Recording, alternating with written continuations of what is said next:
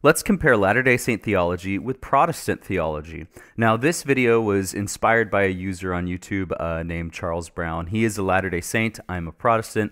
I enjoy watching his videos occasionally, and the points that he brought up in a recent video we're going to kind of address here in this video. Now, one of the things he said was that Protestant salvation applies to a limited amount of people. It technically applies to anyone who accepts Jesus as their Lord and Savior. In true Christianity, we allow for free will. God will not force you to spend eternity with Him if you do not want to, because He is a loving God. As we will see with the theology espoused by Charles Brown, there is in fact no free will. Ironically, if we were to flesh out Latter-day Saint theology, which we will do later, there will not be a single person that will be saved, and all will end up in hell. Thus, Protestant theology, Protestant salvation, offers a hope which cannot be found within Mormonism. Charles said Protestants only believe God created one planet.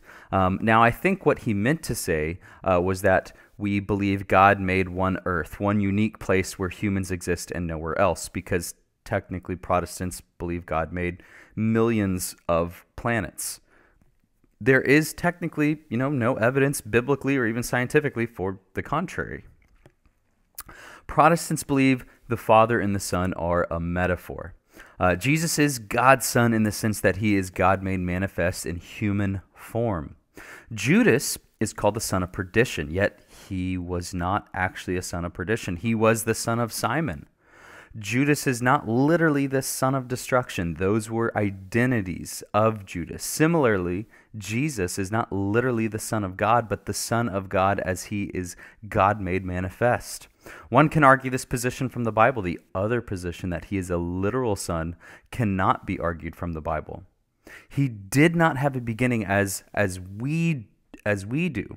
Therefore, He is not a son in the sense of a literal offspring. He existed before He was born at Bethlehem. Now, I know technically Latter-day Saints may argue that our souls are eternal, but we'll get to that later. Protestants believe in ex nihilo creation, and yes, we do. And I know Latter-day Saints deny that because they believe that the particles already existed. God just kind of reorganized them. Now, in the beginning is the concept of the beginning. In this passage, which ex nihilo typically, we get this from Genesis 1. In this passage, it refers to an absolute beginning of time. The scholar Henry Blocher writes, all the ancient versions of the Bible interpret it this way, as of course do most modern translations. The Apostle John confirms it when he echoes the prologue of Genesis and that of his gospel in John 1. When him concurs, the context here and in Genesis 1 suggests Reshith refers to the beginning of time itself, not to a particular period within eternity. Created. Waltech writes, a telic verb only finds meaning at the end of a process. The Hebrew term bara refers to created. It only refers to a completed act of creation. So it cannot mean that in the beginning, God began the process of creating the cosmos. A telic verb in Hebrew is speaking of completion. In English, we might say, He died. This would be a telic verb. But if we said He lives in New York, this would not. It would be the case of an ongoing action. Henry Blocher writes, if the beginning mentioned in the opening verses is to be taken in an absolute sense, and if create is a verb of such force, are we to speak of creation out of nothing, ex nihilo? The verb bara contains the idea of creation ex nihilo, since it is never connected with any statement of the material. Without the idea being expressed clearly, we can say that the usage of the verb points in the direction of the notion of being produced from non-being. Protestants believe God created the world for no good reason. This is something Charles said in his video. This is not what Protestants believe. Perhaps you believe it is no good reason. However, we would appeal to the Bible. The Lord has made all for Himself. All things have been created through Him and for Him. For it was fitting for Him, for whom are all things, and through whom are all things, in being many sons to glory to perfect the author of their salvation through sufferings. Protestants don't believe the world was created for us to be the center of it, to go off to become our own gods one day and have our own planets.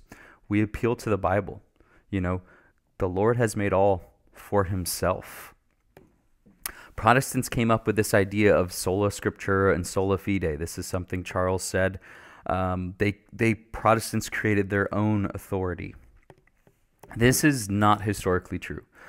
They may have coined those terms and popularized them, but the concept actually can be traced to Christ through every generation to the Reformation. Let's just examine one of these for time's sake. Let's look at faith alone, or sola fide. Jesus, as Moses lifted up the serpent in the wilderness, even so must the Son of Man be lifted up, so that whoever believes will in him have eternal life. For God so loved the world that he gave his only begotten Son, that whosoever believes in him shall not perish, but have eternal life. Now to the one who works, his wages is not credited as favor, but what is due. But to the one who does not work, but believes in him who justifies the ungodly, his faith is credited as righteousness. Let's turn to the 2nd century. The Lord therefore was not unknown to Abraham, whose day he desired to see, nor again was the Lord's father, for he had learned from the word of the Lord and believed him. Wherefore it was accounted to him by the Lord for righteousness. For faith towards God justifies the man. 3rd century. Paul is saying that justification of faith alone suffices, so that the one who believes is justified even if he has not accomplished a single work. Only faith in Christ is salvation for us. Let's turn to the 5th century. Paul quoted Habakkuk for the benefit of the Jews, because he wanted to teach them not to cling to the professions of the law, but to follow prophets from many centuries before they had predicted that one day there would be salvation by faith alone. The blessed Paul argues that we are saved by faith, which he declares to be not from us, but a gift from God. Thus, there cannot possibly be true salvation where there is no true faith. And since this faith is divinely enabled, it is without doubt bestowed by his free generosity. The 7th century, God who makes the unclean clean and removes sin, justifies the sinner apart from works. In the 8th century, the Apostle Paul preached that we are justified by faith without works. In the 9th century, those who are saved by grace alone, not by any works or merits of their own. For as you know, I neither fasted nor kept vigils, nor slept on bare ground, but to borrow from the psalmist's words, I humbled myself, and in short, the Lord saved me. Or to put it even more briefly, I did no more than believe, and the Lord accepted me. Do you hope and believe that not by your own merits, but by the merits of the passion of Jesus Christ, that you may attain to everlasting salvation? I do.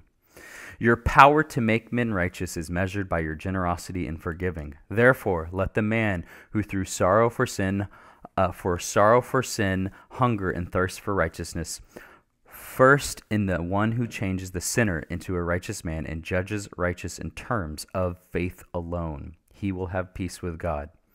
There are many others we could look at, and within each century, there are even other theologians who espouse this theology, but this is just a brief sample.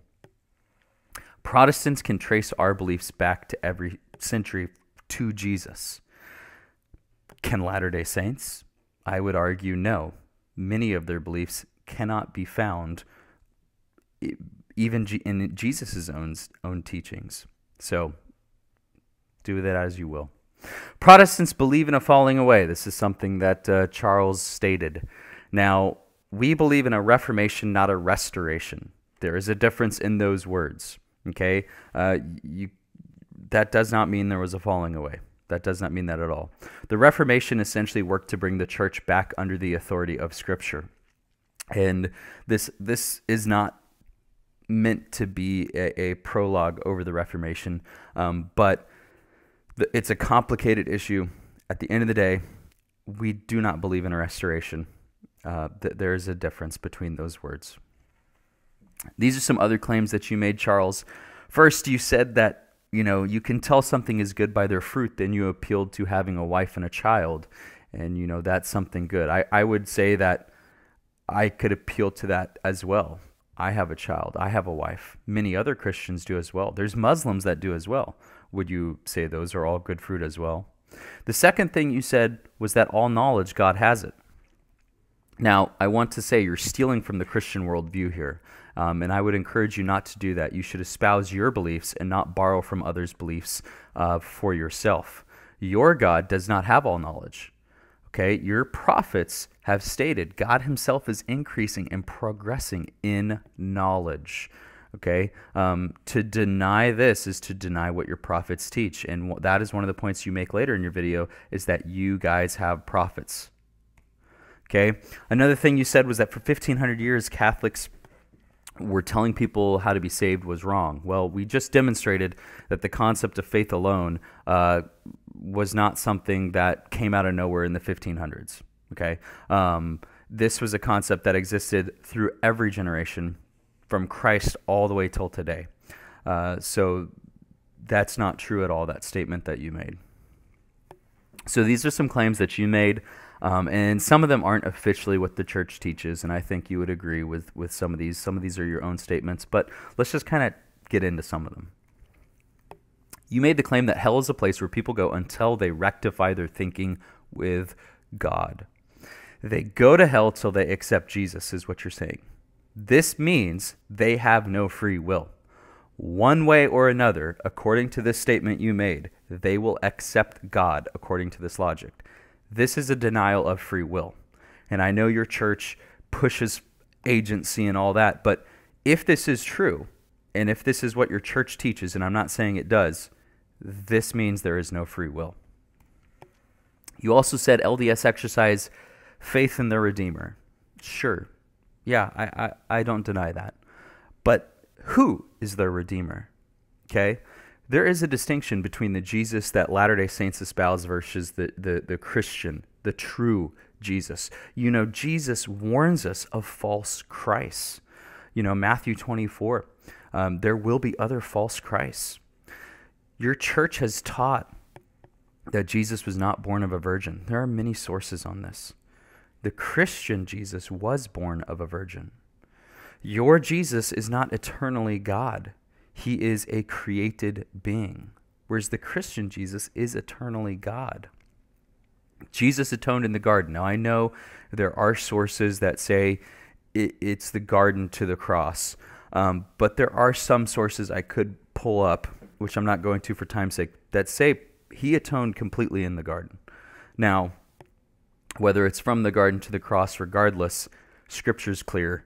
He doesn't atone in the garden. And if you think about it logically, it doesn't make sense, because Jesus has this cup of suffering, which Latter-day Saints identify as suffering for sin. And at the very end, as he's leaving the garden, it's as if Jesus hasn't suffered yet. He hasn't received this cup. He's talking to Peter. And he's like, shall I deny what the Lord has set, what God has set in front of me? And it just logically doesn't make sense for him to be atoning in the garden. But we can get into that another time. Your church teaches that Jesus was born at Jerusalem. Now, you might sit here and say, at Jerusalem, that's a region of, Bethlehem is a region of Jerusalem. It's a suburb. They're 5 miles away. That is not historically true. That has never been true. Biblically, it is not true. They are two distinct cities in two different tribal allotted territories. Benjamin belonged to Jerusalem. The Jerusalem belonged to the tribe of Benjamin. And Bethlehem belonged to Judah. They're in two different tribal areas. They're distinct. Meanwhile, the true Christian Jesus we know was born at Bethlehem. Your Jesus cannot save you in your sins. He can only save you from your abandoned sins, to quote your prophet Spencer Kimball. Jesus can save you in your sins. The true Christian Jesus can. Jesus did not establish his church when it was already here. It was already established. But the Christian Jesus, he established his church when he was here on earth. Jesus didn't atone for all sins. Jesus did atone for all sins. So there are some differences here between the Jesus of Christianity and the true Jesus, and these are just a few examples. But to say you put your faith in your Redeemer, you exercise your faith in your Redeemer, yes. But at the end of the day, who's your Redeemer? Is it the true Christian Jesus, or is it a fantasized false Christ? You said LDS theology is pure and simple. Let's compare. Your church teaches you, number one, must have faith in Jesus. You then must be baptized. You must receive the laying on of hands to become a confirmed member of the church and to receive the Holy Ghost. The brethren obviously go on to receive the Melchizedek priesthood. Then you must receive the temple endowment. Then you must be married for eternity, either in this life or in the next. So you can say this is pure and simple, okay? However, true Christianity teaches that if you confess with your mouth that Jesus is Lord and believe in your heart that God raised him from the dead, you will be saved. That's it. At the end of the day, what is simpler? What your church teaches or what true Christianity teaches? And I think it's pretty clear. You made the claim that your church gets its direction from living prophets and apostles. And I've always found this interesting that Latter-day Saints make this claim, yet they will then go on to deny what prophets and apostles have taught. But regardless, let's look at some of the things here. First off, the Bible teaches you don't need a living prophet. You know, God tells us, Amos 3:7, surely the Lord God does nothing unless he reveals his secrets to his servants, his prophets. But God has no more secrets. Read the book, read the end of Revelation, or read the end of Romans. The message I proclaimed about Jesus Christ in keeping with the revelation of the mystery hidden for long ages past. Jesus was the mystery. Jesus was the secret. He's been revealed now. So what other secrets do the prophets have? In the past, God has spoken to us, to our ancestors through the prophets, and at many times and in various ways. But in these last days, he has spoken to us by his Son. The law and the prophets were till John. Since that time, the kingdom of God has been preached, and everyone is pressing into it. Luke 16:16. So let's logically think about this concept. The church gets its direction from living prophets and apostles. Your prophets, therefore, then come from a false prophet, and let's demonstrate that. Number one, Brigham Young taught the Adam God theory / doctrine. Now, if you want to argue it's a theory, that's fine. I'm okay with that. Regardless, he did teach this, and he did teach it to other people. There are numerous sources on this. They're not disputed. This was denounced as false. As Spencer Kimball said, we warn you against the dissemination of doctrines that are not according to the scriptures and which are alleged to have been taught by some of the general authorities of past generations, such as, for instance, the Adam God theory.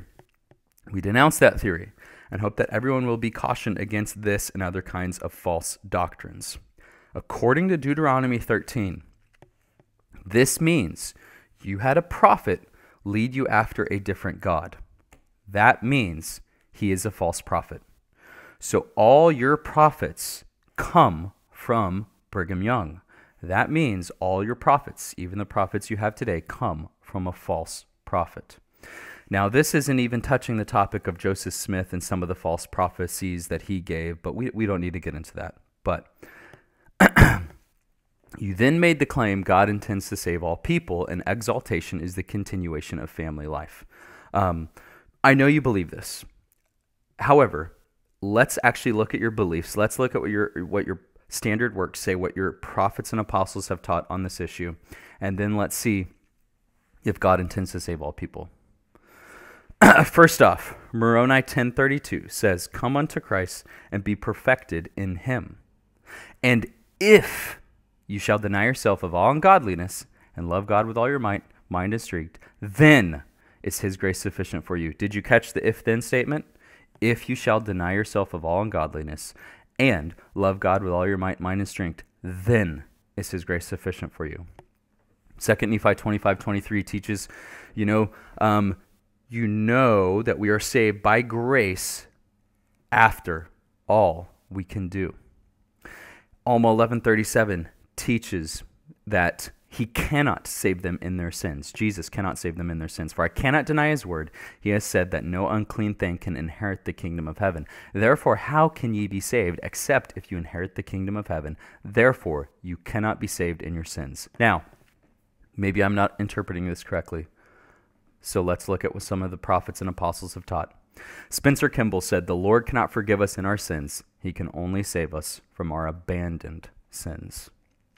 Theodore Burton said, "Exaltation comes as a gift from God, dependent upon my obedience to God's laws.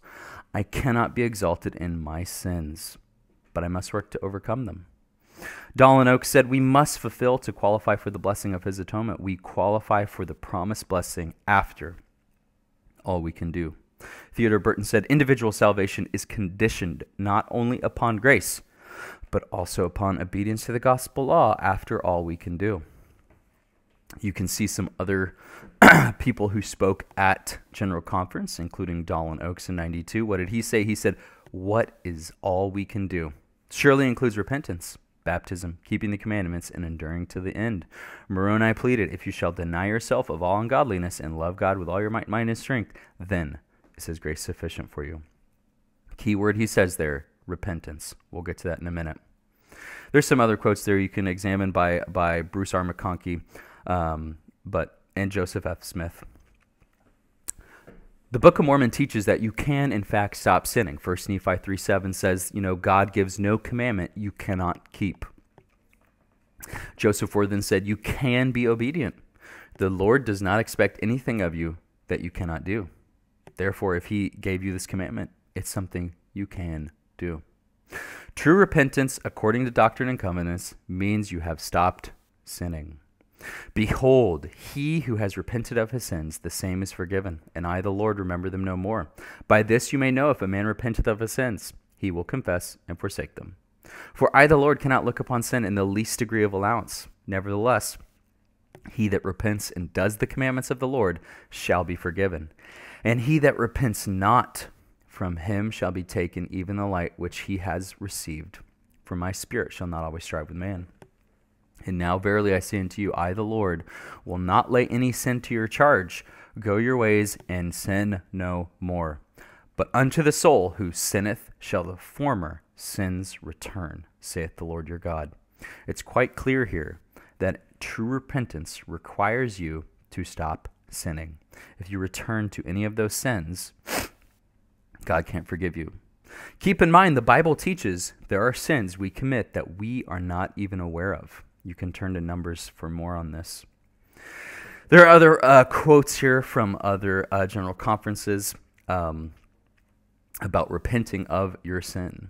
By this you may know a man repenteth of his sins, he will confess, and he will forsake them. Dietrich Utorf said, "True repentance, however, is the condition required so that God's forgiveness can come into our lives." You can see that Alma teaches that we must stop sinning in this life. Now, I do know this is a debated topic. There are several people who have stated, including Delbert Stapley said, we can repent in the afterlife. However, it's far more difficult. Brigham Young taught it's actually 100 times easier to repent here on earth than it is in the spirit world. You can stop sinning in this life, apparently. Best of luck. So what does this mean? The Doctrine and Covenants, the Standard Works, teaches hell is for those who are found filthy still. Well, this then condemns all Latter-day Saints. Because, as Doctrine and Covenant states, "and altogether abideth in sin cannot be sanctified by the law, neither mercy, justice, nor judgment. Therefore they must remain filthy still."